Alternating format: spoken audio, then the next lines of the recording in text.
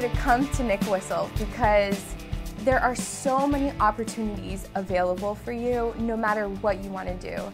Hi, my name is Donya and I'm a junior honors student at St. John's University studying government and politics and women's and gender studies. And I'm here to share my NCCWSL story. I think what surprised me about the conference was so many like-minded women. I was rooming with women who were doing amazing things in different fields. Even though we had different passions, we all had this single goal, which is to achieve gender equity.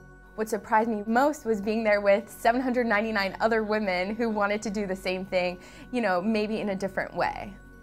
I'm AAUW's youth representative to the United Nations, and it was all because of NCCWSL and all because I made the right contacts and I went to the right people and told them, listen, I'm really ambitious, I really want to get involved. There is something for everyone, and if you are a young woman and you are interested in gender equity, then you need to come to NCCWSL. There are so many contacts that you will be able to meet. The networking is absolutely amazing, and not only with leaders in the field, but with peers.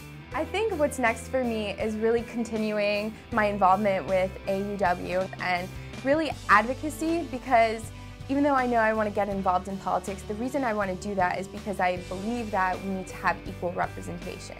At the end of my life, I'll look back and say that I was really proud with what I've been able to do for women worldwide. If I had to describe NCCWSL in one word, it would be life-changing.